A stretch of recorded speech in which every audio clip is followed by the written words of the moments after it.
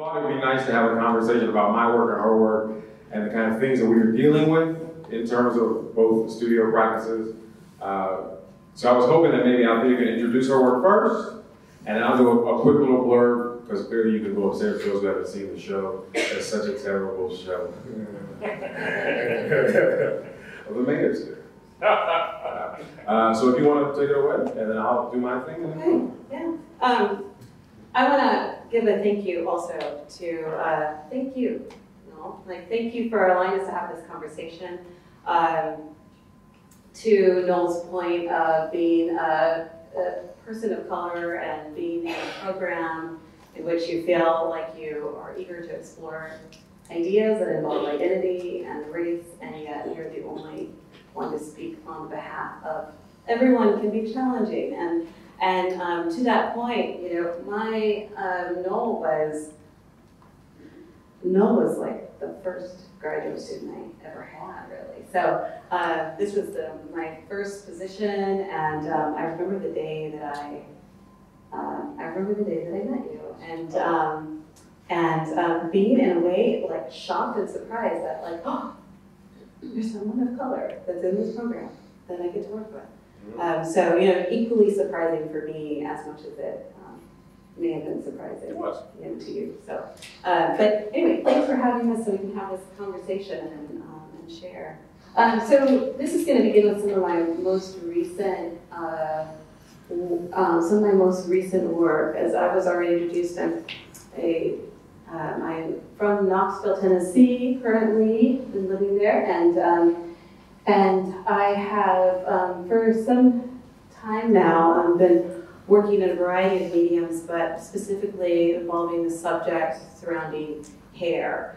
And so I'll just kind of go through some of these first. I work in a variety of different methods. I do, being that I do teach printmaking, print is largely existent in my work, the majority of my work, but I also work in sculpture and most recently in photography. And so this is from a series that is entitled Goody. Here's the second one. And so I've been doing a series of these where I am constructing and making these kind of wearable forms. And in fact, this work is largely like some of the very earlier work I did a long time ago when I made other wearable hats and stuff, which I'm also familiar with. So that's most recently what I've been working with, and this is also in line with some of the most recent work I've been doing. So working in 2-dimension, working works on paper, and hand printing. And the subject of hair is something for some time now I've found and being able to talk about the relationship of, or at least explore the relationship of hair, color, texture, and its relationship to the body as a way of talking about social identity and exploring my own questions about both racial and feminine identity. And so exploring, for me, personal struggles and questions that I had involving how I came to understand concepts of beauty and how I came to understand concepts of who I am in relationship to that subject and my understanding of that subject. So this is a piece that is made out of hair clippings. They're arranged on the floor, at least playing on the floor. Some sculptural pieces. I tend to work in multiples like this. So this is made out of synthetic hair. And also some of the kind of like printed related collage work that I do, which in fact I included this image because I feel like it relates to Noel's show particularly. It does.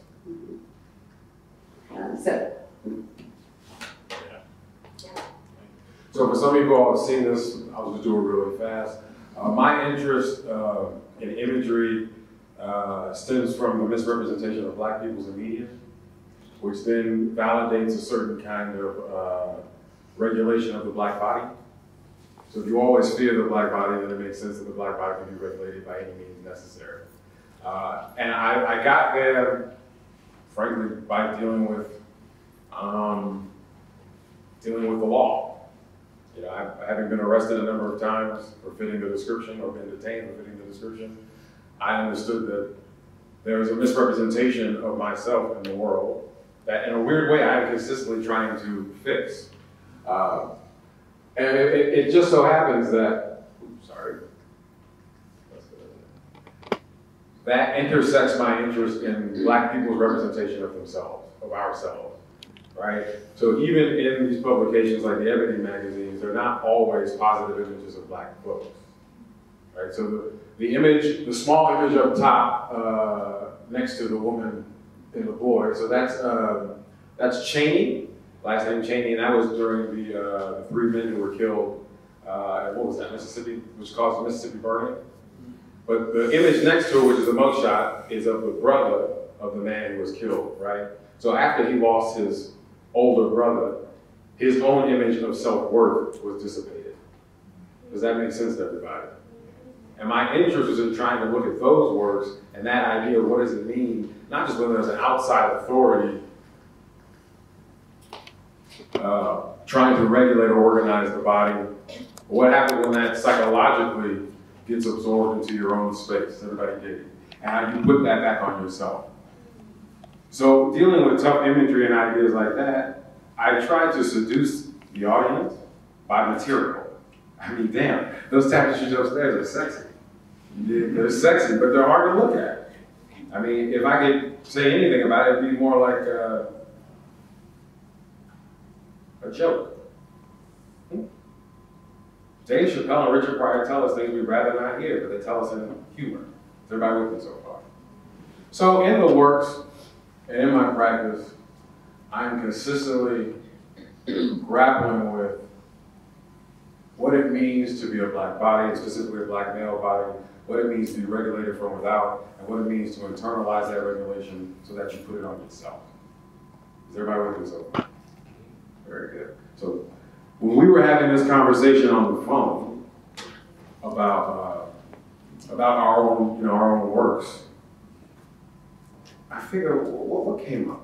What were we thinking about? Well, so first we were thinking about what commonalities that we both share in our own practice. Okay. Right, in our artistic practice. But it quickly led into some of the commonalities and in the topics that you're talking about right now. Self-representation, perception, and that reflecting that's happening. And so, let's go there. Because there was a moment, so we had this great phone conversation, which we're going to let you into. Is everybody taking so far? Good. We're talking with you a little bit. Well, we're family because, we had this conversation and I began to realize, which actually my manager and friend Monique and I had this conversation too, that I'm gonna sound real stupid right now. I didn't realize I had focused on the black male body so much. I was just making it work. And I didn't realize that I was generating complex images that dealt with my own black subjectivity as a black man, but didn't realize I was just making things that I was interested in, right? But there was this moment when I was in grad school. She said something to me when I was in grad school, which it has stuck with me. I was making work like this when I was in Indiana. They were all drawings and prints. And you said, why does everything have to be so dark?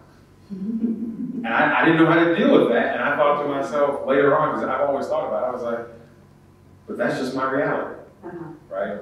As my little nephew used to say when he was 5, but is it the true truth, Noel? Well, how can the truth be true? If it's just true, it's true. And I asked him, what do you mean? He said later, when he got older, he said, is it your reality? And my true truth is that I've had dark spaces because of my race and my gender. I'm trying to work out. Yeah. So back when the work that Noel's referring to is some of this earlier work with materials also still really important.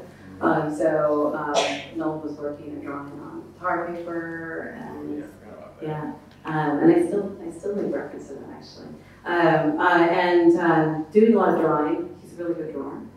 And, but a lot of portraiture-like work, right? So, you know, and I think that naturally, I think you made a good point that not realizing that the subject was as directed or as specific as you know, maybe as others see it, right? But that, go ahead, I'm sorry. Doesn't it always happen? Yeah, go ahead. Yeah, I don't know, because even, that's going to sound bad, because even when I went upstairs and we finally installed the show, I remember looking at the wall and I was like, damn, there's a lot of strong stuff in here. I don't know if this is going to be good. It's going to overpower people or something. But then I had to remind myself, I said, that this is my reality. Yeah, that's always been the work. Yeah. And I mean, that's the reality of, I think, of any artist that's making, though. There's common threads, and Twyla Parker Burston is DNA, creative DNA, that is just intertwined into who you are and your experiences. And it doesn't matter what stage in life you are, you will derive somehow back to or stay within those, you know, those interests, right? It's true. It is. I think it's the interest. I think I'm lucky enough to be able to open myself to the process, right? Because sometimes you like when I have students and my students are like, well, what is it going to be like when at the end? I can't tell you that. You just have to go through it. And going through it is the thing. And you can't be afraid of it. And frankly, I think what has happened upstairs is some ultimate force has taken me in that direction. I have been lucky enough to open myself to following it. Does that make sense? So, yeah. And I mean, I'm thinking about how, because we're talking about the topic of identity. And how that concept of identity changes over time, you know, and how you respond to it or how you think of it, right? And I might say, for me personally, it's become more inwardly reflective. So it might have started more as an exterior reflection, like looking outward and trying to represent what I see out, and eventually it's kind of turned inward to this interior for me. In what way? Well, how do you mean that? It's more personal now. I think I'm allowing myself to respond to my own personal response, and without thinking I'm trying to be the voice or the monolith for all other women, right, so to speak. But that's hard. It is hard. Sorry, that's hard. Or even hard in general, right? Yeah. Go ahead. I'm sorry.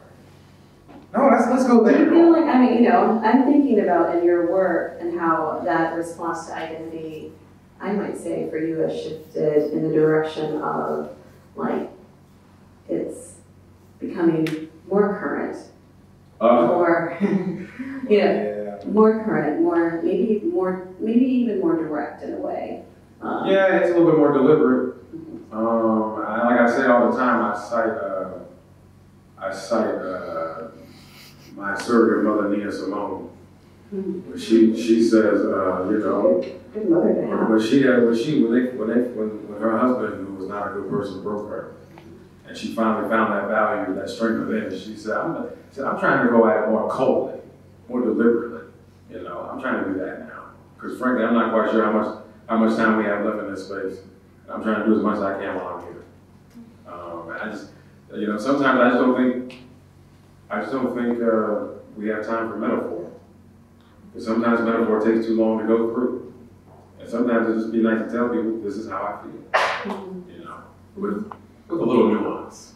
You know, I don't want to beat you over the head or something. With a little nuance. But then how does that relate? How does that work with your work? Because it is deliberate, but there's so much subtle nuance when you see them in person. Oh, I'm all nuance. Oh. No, I mean, I am. I'm not, this is how our work's very different, right? I don't engage the figure specifically, right? Aspects of the body, but not specifically the figure. And yeah, and I operate within metaphor largely because I see, because as I've come to use it, hair is a symbol for many things. Hair is not hair. Hair is a symbol for for definitions of identity, right? And it's a symbol of history, and it's a symbol of assimilation. So it's a symbol of culture, right? Yeah, but it seems to me in your work that it's specifically the representation of Black feminine space, right? Yeah. Oh, absolutely. And what does that do, right? Because my work really deals with Black masculinity as much as I try to say that it has some kind of relationship to Black feminine space, which I have not worked out yet. Yours deliberately goes there, right? So is that autobiographical, or how do we get there? Right.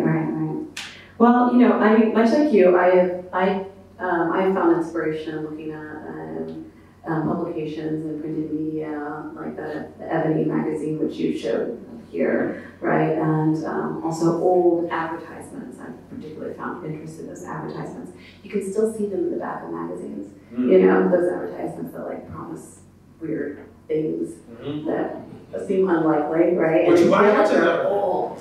Yeah, and that language is always interesting and inspiring because it is commodifying the body, right? And so, and that's something that I find interested in when you look at packaging, product packaging,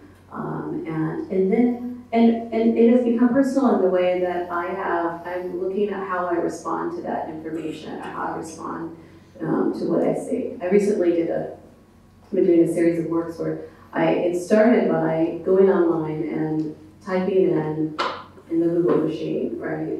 Typing in perfect, right? And typing in variations of that. So perfect hair, perfect this, perfect that. And seeing the images that were generated, right? And the similarity of those images generated. And realizing that a lot of the similarities of those images generated, which were, many of them were Eurocentric, right? In terms of hair texture or skin color and that type of thing, were also things that I was fascinated by, right? Like instinctively, right? Oh, that's beautiful, right? It's a questioning, really, and that's how it's turned more personal for me. It's looking inward to more critically assess how much I have been influenced by, and my understanding has been shaped by majority views, right? Rather than the minority, or right? So, but what those things have a tendency to do is, as you say, they promise things, right, that we uncritically accept as gospel. Right. Truths. Motherfucking facts. Motherfucking facts. Hashtag facts. It's true. But it also does something that I think as an artist I'm trying to do upstairs all the time I'm trying to do it. I'm trying to create uniqueness. And those advertisements, as they sell a model, they homogenize everyone who buys into the model. Right? It takes away the counterculture and it reduces everybody to one being. That's the goal, right? Yeah, but the thing is, we don't even realize it, right? Like, you know how many times I go to an art opening in New York and everybody's wearing Chucks? The most uncomfortable shoes in the world. They have no support. They're flat. They're terrible, but everybody wears them. Everybody thinks they're cool and unique when they're wearing a pair of white ones. And I'm like, but these shoes I'm wearing are comfortable. That's all that matters to me, you know? So there's a way in which these advertisements get in us and try to get us to unify ourselves, and it becomes a hegemonic structure. But for me, I'm more interested in making work that I've never seen before. Like I tell people, I want to go to the studio and be like, who made that? Oh wait a minute, I'm in my own studio, I made that. Right? I want to make, I strive to come in every day and return to the studio and see something I've never seen before. Because if I've seen it before, what's the point in doing it? I know it can be done, so let's do something else. Right? And that was, frankly, that's what struck me about when I first time I saw her work. I had never seen anyone use the print process this way. Like she came in quiet, you know. She came in, hi, how are you? Oh, quiet comparison. You right? I'm loud. I was in the studio blasting music. People talking about, oh, can you turn that down? No. Now get out of my face. I was not a very pleasant person at that time. But she came in and what struck me was I had never seen anyone have such a facility and creativity with the medium of photography. Because she was like doing these things with hair and I was like, what? No, you really have. Because everybody at that time was doing a very traditional way of image making. And this method of image making broke me. You fucking broke me. No, I'm going to say something that might get people teary-eyed. I believe you tell people why you're here. There was a moment when I was in school, it was my second year, and we were at the litho press. We were at the press trying to make a print, and nothing was working. Yeah. You know, I was depleted. I started to cry, like a little baby or something. And this very polite woman approached me and said, what's wrong? I said, nothing working, man. I had a snot bubble or something. I was like, it's not working. And she was like, put it down. You're okay. And I said, what? She said, put it down. Go home and watch a movie. And I was like, what is she talking about? This has to be done. It's due next week. And she was like, go home and watch a movie. Come back in a few days. Let's see what happens. I went home. I took a break. I'm not sure if I watched the movie. I don't remember. So I came back a few days, and it all made sense. And it worked out better. It did. Yeah.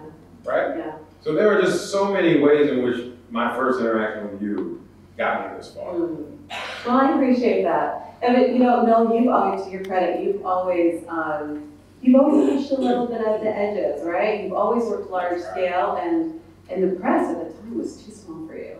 Right? Yeah, it was like too small of a space for you. I remember us laboring over trying to print something that was 6 feet long, you know, on a litho press. And if you've done printing, you know that everything is designed to fit within the parameters of the bed, right? Of the press bed of that surface, right? And so we were just trying to break that rule a little bit, trying to like figure out how to like you know. But to that point, well, I appreciate that. But to that point, yeah. Sure. But there are similarities in the work, right? Like even if we go upstairs and we look at if we look at some of the Ebony works, right? That really consider the ways in which advertisements play or insinuate or poke Black beauty and Black aesthetics. I'm into that, right? For me, I'm really curious about why the Black-owned publications would reproduce or promote certain ways of being that may not always be possible, right? Just like, and even in some of the terminology, right? Like some of the terminology is like they have these images that are like side-by-side comparisons. You have an image of a Black woman before she blackens her skin, and you have an image of a Black woman after she blackens her skin, and she's much happier after her skin's been lightened, right? Yes. And as a boy, I remember looking at these in a magazine and like, okay, that must be it. And they have the word natural, right, under the light certain natural. And when you're young, you assume that this is the way it is. Yes. And then when you get older, you start to see this colorism, right? I never thought about that when I was a boy, right? And my mother now says, don't ever say good and bad hair, just say hair. You know, when I was growing up, well, that joke, you got Andy in your family, I got good hair or something like that. You know? Right. Right. I didn't have good hair. My hair was hard to tame, so my father used to cut it off every 2 weeks in the basement. Well, and you know, some of those advertisements. He would cut me bald every 2 weeks, and he would say, all right, go to school, and I get smacked in the back of the head by everybody who was always bald. But I asked him, why would you do that? He said, because I didn't have time to take care of that hair, and your hair had to be managed. I was like, well, that's practical, I guess, but my head was hurt getting smacked. No, it's quite all right. I'm trying to remember where. Oh, I'm forgetting that. That's okay. That's okay. That's okay. I love these conversations. I'm forgetting. So let me ask this because I'm curious. Oh, I don't know what I was going to say. Yeah. Oh no, go ahead. Because there's something I want to get to about representation of the Black body. Yeah. Well, and that's what I think we should. Yeah, I think we should head in that direction. I was just going to mention that advertisement that a lot of those advertisements that you're talking about were promoted by Madam C.J. Walker's right? Company. So this is, you know, something that a millionaire selling hair products of African American women, and those were produced because they were what we understood, right? They were what we had been taught, and in terms of what was acceptable and what will sell, right? So again, the commodity, right? So, but yeah, let's talk more about where are you going? I want to go into the Black figure. Oh, yes, yeah. I want to go into, because we were having this spirited conversation on the phone. Because it goes deep. It's deep and it's troubling, right? Like, we asked this question, why is it that Black figuration, by which I mean paintings of Black bodies, seems to be more acceptable than a painting where the Black body is suggestive, not present at all, or fully abstract? Well, but no, yeah, non-figurative. Right. I would argue that maybe your work is figurative in a way that's not correct. Right. So we were talking about that, and I was trying to figure out, well, why is it that Black bodies sell? Yeah. They do, don't they? Yeah, and recently, I mean, and it's not just recently, it's the question of, like, there's this other underlying tradition in the art mainstream, right? Oh. To the tradition being of the look, as you're talking about, right? The look and the subject matter of art of successful Black artists, right? Yes, that's where I was. Right. Yeah. Which there's a lot of ways to approach this. So there's a lot of ways to talk about this. I was thinking back to and thinking about your show when I first saw it, and thinking of Kerry James Marshall's work. And he had an exhibit called The Black Romantic, and that was largely intended to be an exhibit about how particular types of work are being, particular types of painting is being recognized, that is labeled as Black artists, right? Paintings, okay? And what does he say, right? Would it be something like the paintings of Black figures are more acceptable? No, I think, I think largely what he was intending it to be about was that there was, there was a more acceptable form of, or more recognized form of representation of the Black body in painting. Right. Well, I don't know. I seem to tend towards the Black body because, well, first of all, it's noble. You know, for the subject matter that I'm trying to deal with, I kind of have to have that body in the room. It's you. Right. They are standards. There are moments when I stand at work, I look at the work and I think, well, that is me. Right. Like in dialecting, the larger black and white, I figure on the far right staring out, the one who engages the audience, I do see that as me. You know, because it takes one person to look out and be critical to make those decisions. You know, I almost think in a way, yeah, it's tough to look at. I almost think in a way that he is the potential for dissent. Because there are multiple ways in which this figure is dissenting. First of all, he's staring out. You know, he's engaged the audience, but the rest of them are not doing that. Secondly, he seems to be disobeying the order. The order to me seems to be face this way against the wall, which I have heard many of times before. He is not doing that. That reminds me very much of when, you know, Manet makes the painting of Olympia, and all of a sudden the female is engaged with the audience, and then that breaks the whole mold. So for me, I do see myself in a lot of the work. Even with the works of like Michael Brown, I see myself in that. You know, because there are moments when I think, had I chose 5% to go the other direction, I wouldn't be here. Right? If I had backtopped that cop when he had the gun out, I wouldn't be here. You know, well, I love it. Sidney Poitier said, if I had gone 5% the other way, I wouldn't be Sidney Poitier. You know, so I see myself in the work, which makes it hard to deal with. Well, it makes it hard to understand also, in the question that you were originally asking about, why is it that, what is it about the Black body, right? Like, what is it about the topic of maybe, it's not just racially, it's that figure, right? Well, okay. Or people find so interesting, right? And yeah. But it's okay. So it is a desire for that body that goes both ways. It's not just white audience desire for it. Black folks desire that Black body too, right? There was a moment when I was at the d'Orsay in Paris for the Black model show. Yeah. And I think I might have been the only person of color in that room, in those rooms. And some of those paintings and objects were tough to deal with. I mean, I was flat. And then there was a moment when I was in that space and I was like, how dare these people stare at these works? Like I had ownership over those objects, right? Yes. And then I had to realize, but I'm desiring these bodies too. Because I'm mesmerized by these paintings. There's that painting, I don't remember who did it, but there's a painting of a slave whipping. And there's a naked male figure on the ground, tied to the ground by stakes. And he's being beaten while there are other slaves around while this other figure is beating him.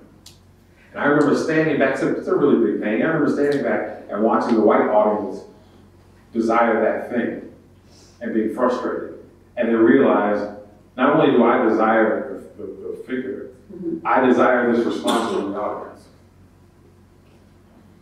That's complex. And the desire is birthed from your ownership of it. Also. Or my thought, what? Of the body or of the work, right? Oh.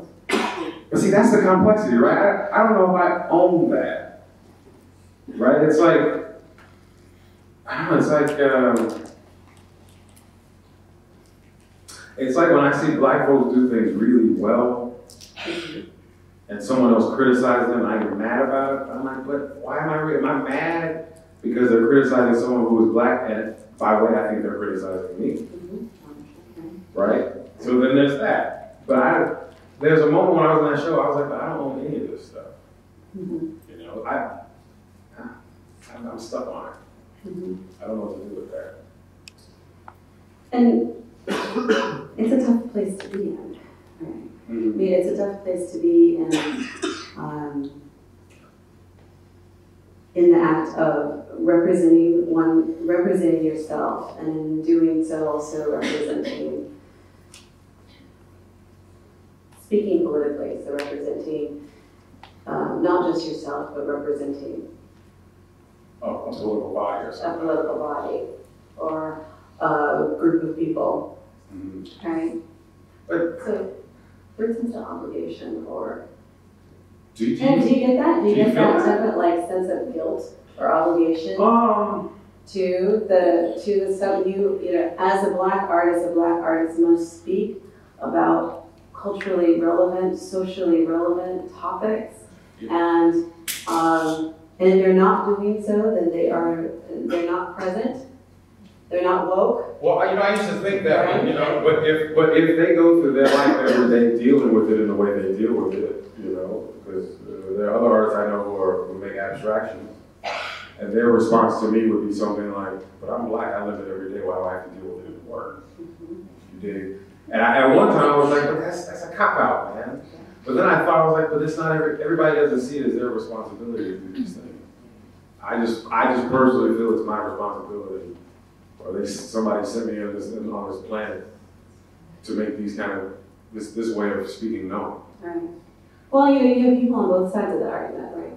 You know, and I think it puts the person of color, and I'll speak broadly, the person of color that's the artist, it puts them in a uncomfortable, unfair position to make that decision, right? And to be judged regardless of how you fall on either side of it. Yeah, but and I also would say I do feel a responsibility, but also the paradox of reproducing the pain. Because it was, you know, in my work, if you take the black body and you reproduce the anguish, you and yourself, and while you're trying to have this conversation, you and yourself are complicit in reproducing the pain. I am my own oppressor. So when I come to the studio, I don't have to be in the studio, I can be at home or something. I consistently think about that. I'm like, should I be doing it this way? Isn't it bad if I put the image back out there? Aren't I just feeding the structure in the way that the structure wishes to be fed? But then I thought, well, if you don't present the image, how are people going to know it exists? You did? Like if you don't speak up that truth, how do you, you know?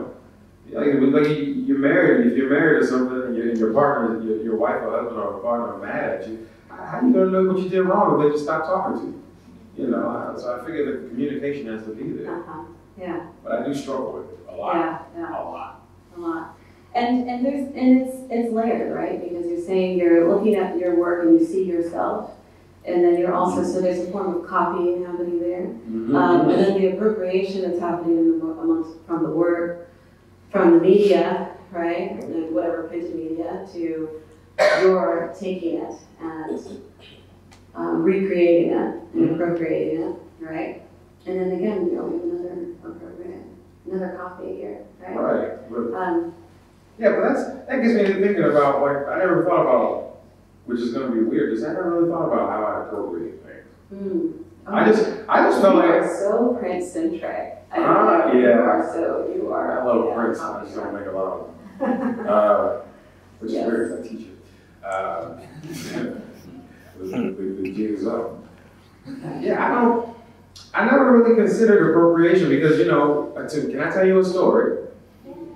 Oh, good. You know, when I was a boy, my father was a civil engineer, so he had retired from the government and opened his own firm, and the government would hire him to essentially fix government housing. And during the summers, instead of put us in camp, he would drive my brother and I to the sites. It'd be like 4-hour rides. And to keep us entertained, he used to buy these books on learning how to draw cartoon characters. You draw 3 lines, and that would be Fred Flintstone's nose. And then you draw 4 or 5 more lines, and you have his head. And then yada, yada, yada, right? And he would give us tracing paper and cargo paper. This is how old he was. And I learned how to draw by tracing Fred Flintstone's head on Scooby-Doo's body, and then maybe erasing the foot and putting Barney's foot on, or something like that. So from the jump, I had probably been appropriate, never even thought about it. My father gave me the tools of appropriation. He was like, take this tracing paper and this cargo paper and make it work. And he also had, his firm was basically in the basement of the house. He had a copy machine in the house, big some bitches. And he would say, go play with the copy machine. And this actually makes sense now that I'm thinking about it in terms of the way my images work here. With the when you're 5 and you have a copy machine, you learn real fast. And if you do this with the paper on the copy machine, it distorts the image. I was doing that too. Oh shit! It's like therapy. Haven't gone too far, huh? It's all coming out now. Oh. And then we were at, now. Sorry. But how do you deal with appropriation? Oh yeah. Well, let's see. Let's quick. Okay. So I'm going the right direction. I want to talk to you about that too. I'll get back to that, but I want to talk about appropriation in well, it's pretty much in most of what I do, but I want to talk about how I found significance in the metaphor of it. Right? So my works on paper, this stuff here, right? These are printed, and the intention, and I'm printing from the actual hair material, right? And so using a process, this is a print process, I'm able to, in essence, make a copy of the hair itself to generate a print so that the print looks nearly identical to the material that it came from. It's the same in size, it's the same, it captures all the same texture. And so through this process of taking the real thing and then making a copy of it, and then generating a copy and printing a copy so that it nearly looks identical to the real thing, I'm using the method to create deception, right? Like, I want people to look at the work and to think upon quick glance that that's actually the material there, right? Or is that actually, can I touch it? Because I think touch is so important and intrinsic to how we understand. It's a natural instinctual reaction. So the goal here is to create that sense of fact and fiction, that confusion. It's a form of distortion too, right? So that relationship between and what am I seeing here? Am I seeing the real thing or a false thing? And I use synthetic hair for a lot of the work, really, because it also is tied to that as well. And so that is printed in that way too. Go back this way. Those are all printed in that way. These here, I'm using a stencil, right? And so I'm using a stencil to create, again, another copy, but using the material that creates the image is discarded, right? So it's something that's material, these like hair clippings or things that would be thrown away, right? So then reusing them, using the method of copying to recreate them, to see them with new eyes, right? To see them as something that is tangible, that has a sense of structure and beauty to it, inherent to it.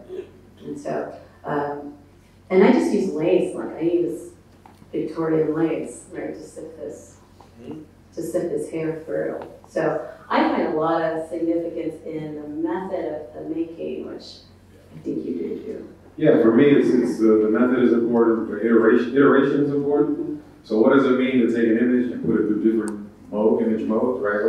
It's upstairs, right? We have four papers, blue papers that were handmade, and one of the images, it's the bottom right one. If you look across the gallery, in the same gallery, there's 5 of that same image woven multiple times, right? So, first of all, I'm interested in what happens when the image goes through a series of different modes, and what does that do to the meaning. That image as a halftone on paper is not the same when it's woven, right? And then I'm trying to figure out, beyond just the appropriation of the first, the original image, which came from Ebony magazine, what happens when you take a process like weaving that is supposed to be so singular, right? People make one weaving and they make it forever. What happens when you speed the process up so you can make multiples? So that the weaving now becomes a print, right? So I'm trying to think of that stuff by way of iteration and appropriation too. And when I think about that, I think of there's also the dialogue there goes to what's original, right? Originality. So the singular has more value in its originality, right? Versus the reproduced. Yeah, I think it seems to me that because of how the image is, this idea of using the weaving as a relationship to screen culture and distortion, I thought, well, if all the images that we receive through the TV are distortions, but we base ourselves off of those, by which I mean those are our ground, then our ground is problematic, right? So when you look at the work that's upstairs, I am physically trying to rip through the ground. I'm trying to find the thing that's beneath the thing that we think is the ground. Does that make sense to everybody? Because the origin is much deeper than the thing that we think. The rivers are deep. Still waters run deep. Oh, I like that, man. I'm trying to get to that level with the thinking. So that appropriation is good, metaphors are good, and I want to go deeper than that. I want to find the original Black mother. Yeah, that's what I want to find. Sorry. Yeah, I'm trying. I mean, I haven't figured that out yet. I will say this, I don't only just make weavings, I also write critically.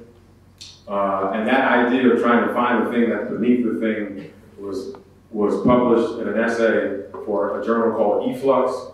And it was me trying to look at David Hammond, the brilliant artist David Hammond, as the figure, which is the mole that is beneath the ground. I'm trying to be like that. I want to be beneath the ground. Because if the thing you see is this floor here, and you think this is the bottom, no, I'm going to be the person under. I'm going to be Ellison's Invisible Man. I want to shake the goddamn structure so bad. I really do. But I don't want you to see me do it. Now that I'm telling you what I'm doing, I'm probably out of myself.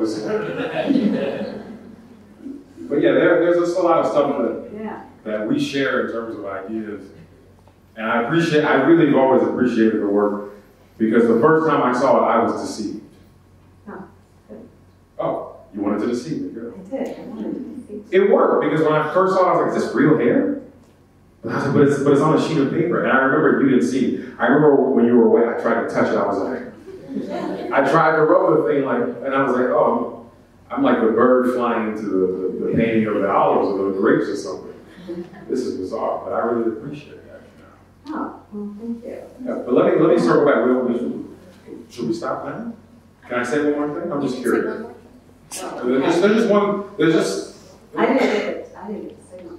Oh, no, it's all right. It's all right. You're talking. I'm the timekeeper, man. I'm the Rolex.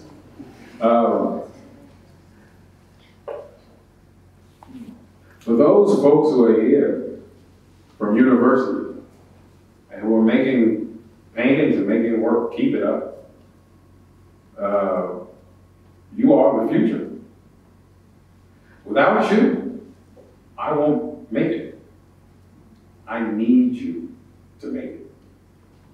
I need, and this is real work. You have a duty, I'm sorry. I need you to get those higher degrees so you can be in the boardrooms with us, so you can make real change. You dig it? That's your job.